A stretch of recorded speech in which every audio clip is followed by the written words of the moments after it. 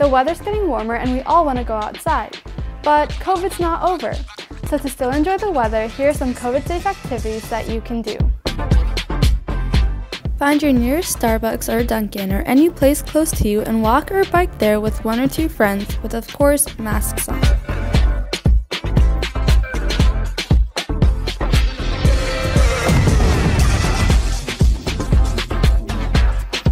Or, if you can't meet anyone, do an activity log, where you and your friends take pictures of doing an activity of the week of your group's choice and put it in either a Canva file or scrapbook it.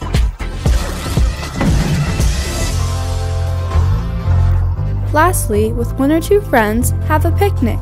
Make sure everyone is following the guidelines and everyone is safe. You can get some sandwiches, cakes, and drinks of your liking. Hopefully you took a liking to one of these ideas. Have fun and stay safe. For the Maine, this is Roshni Ashra.